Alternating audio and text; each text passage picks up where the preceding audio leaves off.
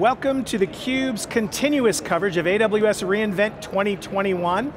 I'm Dave Nicholson, and we are running one of the largest, most important hybrid events in the technology business. We've got 2 live sets here in Las Vegas, along with our 2 studios back home, and I'm absolutely delighted to have 2 fantastic guests with me. I'm joined by Stephen Manley, Chief Technology Officer from Druva. Stephen, welcome. Thanks, great to be here. Back to theCUBE, CUBE alumni. Love theCUBE. Along with Jake Burns, Enterprise Strategist from AWS, which I think stands for Amazon Web Services. You are correct, thank you. Fantastic. So the first question to you, Jake, is, well, first, welcome again. Enterprise Strategist, what does that mean exactly? Yeah. What do you do? We're a team of former CIOs and CTOs who have all spent most of our time as customers and have all had large-scale success digitally transforming our organizations using the AWS cloud. And now we work for AWS and we advise and work with some of our largest customers, share what worked for us, what didn't, and help them with the beginning stages of their cloud journey. Fantastic. And Dave, you got to ask him, in the last year, how many customers have you met? Oh, in the past year, I'm averaging about 150 to 200 different customers per year. So in the past 3 years, it's about 550. Nice. So can you remember all their names, or do you do a lot of, hey buddy, hey sport? It's a lot harder with the masks on, yes. But I recognize faces better than I remember the names. And Stephen, tell us about Druva.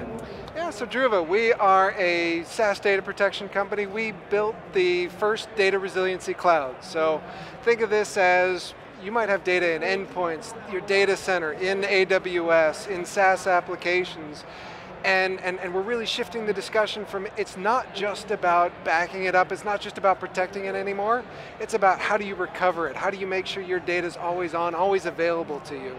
And that's really where we're trying to take the conversation, is making sure that your data's there when you need it.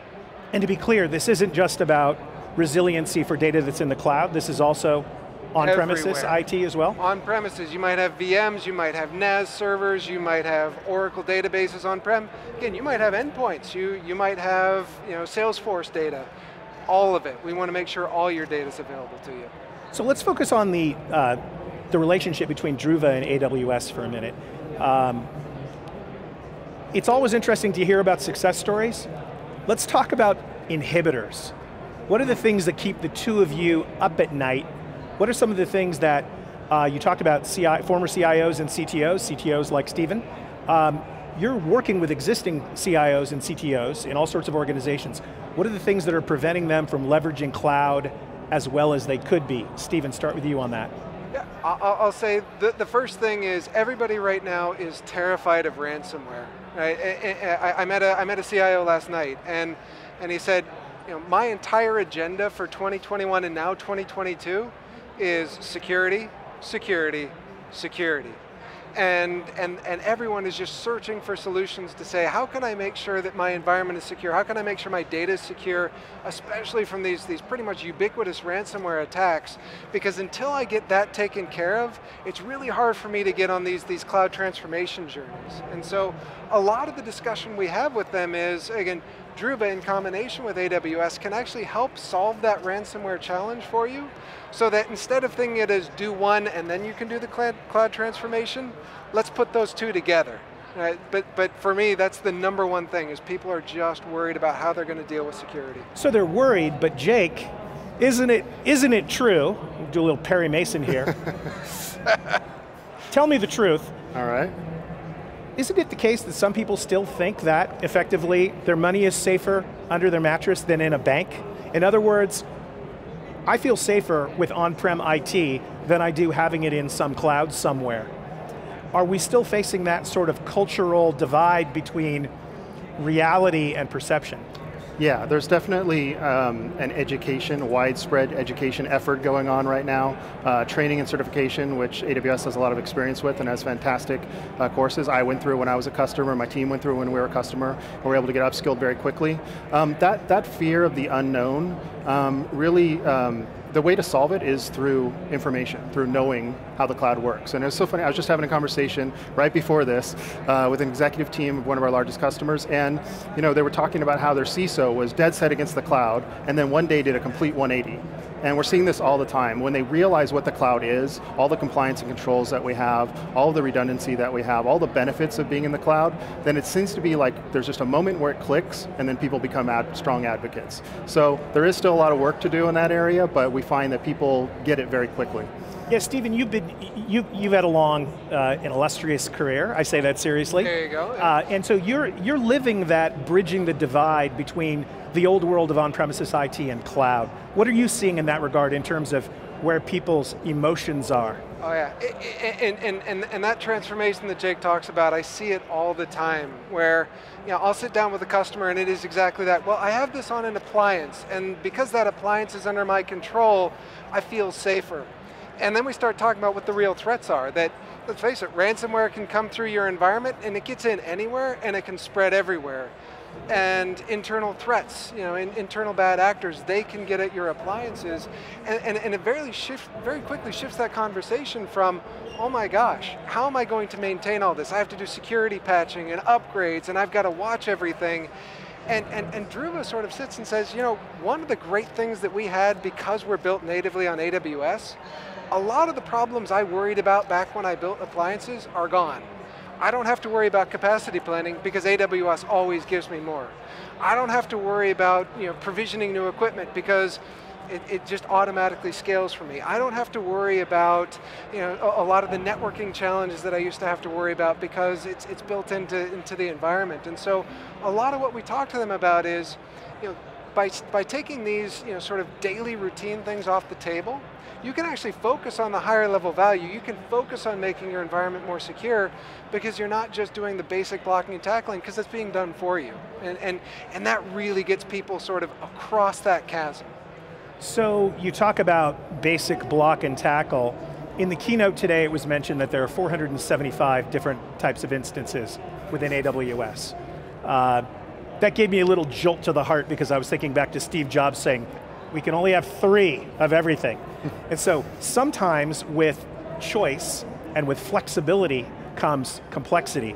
How does Druva manage the potential complexity that exists in the AWS space? How do you take what's best from AWS and deliver it to Druva customers to achieve what they want to achieve?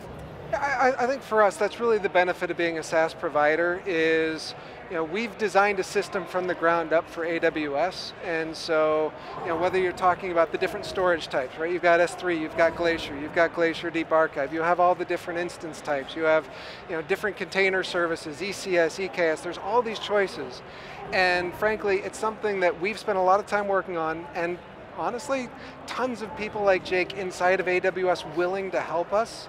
We characterize our workload and then they walk us through what's sort of the best practices so that we can deliver an end-to-end solution for the customers so that for our customers, it's just one simple cost, right? How much data are you storing?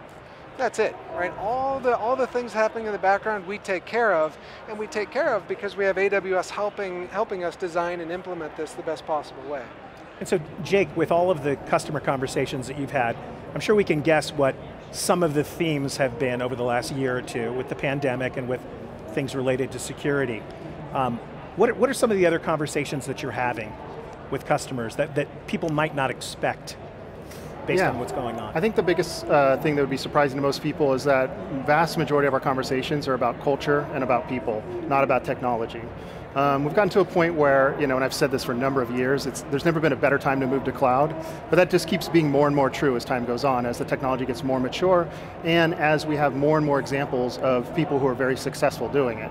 But like you said earlier, there's still some people who are used to the old way of doing things. So it's really largely an education issue, it's a culture issue, it's getting people to wrap their heads around this new way of doing things, and once they see that, they get very excited about it.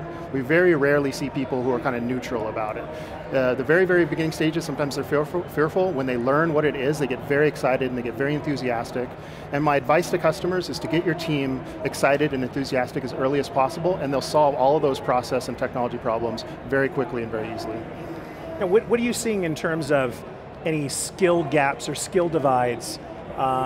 We coming from a background where we're bridging the divide between sort of the legacy world and cloud. You have IT practitioners that have been doing this stuff for a long time, right, that either need to move into the future or not. Right. or you need to hire new people. Are there any challenges there in terms of finding the skill sets you need versus training up existing people? Yeah, so this is something I talk about a lot, and you do have a choice between hiring and trying to use the people you have and get them upskilled. I strongly favor the second. For one, it's very difficult to hire for cloud skills because it's such high demand right now. But you use that to your advantage, and by training your staff, it's one of the kind of carrots you can use to get them excited about it. You learn this, you will be valuable in the marketplace. And when you frame it that way, they get very excited to learn, and when you combine the training with the firsthand experience and give them opportunities to use it, and this could be everyone in the organization, it doesn't have to be like your engineering team or your infrastructure team. I had people in the help desk that learned how to become cloud engineers. When you give them that opportunity, you give them the tools to do it and the opportunity to use it with the training, it tends to be a much easier recipe for success. And then your problem becomes retention, but like I say, you're going to have either the problem of hiring or retention, or you're going to have the problem of having people who don't have enough skills. I'd rather have the problem of retention. And if you have that capability of upskilling people, then you don't really need to worry about it because there's more people all the time that are becoming more and more skilled. The other thing is, it's a lot easier to overlay cloud skills on top of people who already know your organization and your applications than bring in new people who have cloud skills, try to retain them and then teach them how your organization works. So there's a lot of advantages to using the people that you have, and the training is a lot easier than people think. So who are the people in those organizations that are making the decision to go with Druva, and who are the people in organizations who are then managing Druva environments moving forward? Do you need a PhD in Druva to be able to manage an environment like that? Yeah, I'll tell you, one of the things that I talk to a lot of customers about that are going through sort of that how do I upskill is, the first thing we try to remind them is, don't just think about what you did on premises and then say, and we're going to do the exact same thing in cloud, because that is usually a path to either frustration or failure. I had a physical appliance, I'm going to run a virtual appliance. That's not usually the right answer. So a lot of times we spend time walking them through, here's how you think differently. Again, cloud is dynamically scalable. You want something that breaks apart those limits. Cloud gives you 475 options, which means you have purchasing power that you never had as a company, that you can have so many different options in front of you. So think of these not as how you thought of your on-premises environment, but think of it as a new way of doing things. And so what we find is the people who tend to be most attracted to Druva are those customers who are saying, I'm spending too much time, effort, and money on my data protection environment, which basically is everybody. Nobody wakes up and says, I wish I could spend more time and money doing backup. And then in terms of who runs it, what we find is it often gets absorbed in sort of a cloud administrator task, right? Where they're looking more broadly across the organization. It's not just about backup, it's disaster recovery, it's security, it's compliance, because they're looking at the data as opposed to the infrastructure at that point. And that's where they can really start to grow their careers and have a lot bigger impact inside their companies. So I can tell that you're an awesome guy to have at a party because you'll talk about all the risks that we face. Talking about data center fire drills, you're literally talking about fires and drills at that point. Got it. But so what's on the horizon for Druva? What are the things that when you look out into the future, in the area of resiliency, what are some of the things that you're thinking about? Yeah, there's a couple of things for me. I think one of them, again, ransomware is everywhere. And so many people right now are still focused on just, can I get a clean copy? Can I get a safe copy? That's built into Druva. So we're beyond that. The real focus for me is, how do we streamline your recovery process? Because for so many customers, they make this assumption that a ransomware recovery is just like a disaster recovery. And it's not. It's not as if you just had a system outage. Someone has invaded your environment and you need to make sure that the data, the environment is clean before you recover. You're going to want clean sandboxes to play around with things before you put it in. You're going to need to work with your legal teams. So a lot of what we're working with is helping them orchestrate at a larger scale. I think the other area that gets really interesting is this notion of autonomous, right? We talk about self-driving cars. Again, nobody wants to spend time tuning and managing their backup environment. So as Druva moves forward, it's how can we just do this automatically for you? Again, we're built in the cloud. Everything scales automatically. You as a customer shouldn't have to be doing anything. You shouldn't be babysitting this. Let us take care of it for you. So for me, those are the really two big things. It's cybersecurity, that full end-to-end recovery, and it's around the autonomous protection. So Jake, reality check. Anything that he just said that sounds like sounds out of line based on your experience talking to customers in the last year? No, I agree with that, and I think we're touching on something that's really powerful here, because you kind of alluded to the choice that people have in AWS, and we're creating new services all the time and new features all the time, right? So these are building blocks that companies can use. And there's a lot of builders at a lot of companies that get very excited to see all these building blocks. And it's about using the right tool for the job. So by giving you more choices, we're giving you more of an opportunity to find an exact fit for the workload you have. But if you just want it to work, then we have this partner of ecosystems, Druva being one of my personal favorites, that build on AWS, use these very resilient, very secure building blocks to build something that's turnkey for a customer. So I think it's a great marriage. I think and it benefits customers ultimately, so it makes us happy. All right, well 2022, we expect this gentleman here to see at least 300 customers to meet his goal. That's what we're expecting from you, Jake. All right, I'm on it. Thanks to all for joining us here at theCUBE's continuous coverage of AWS reInvent 2021. I almost said 2022. Live from Las Vegas. Stay tuned for much more from the leader in hybrid technology event programming, theCUBE.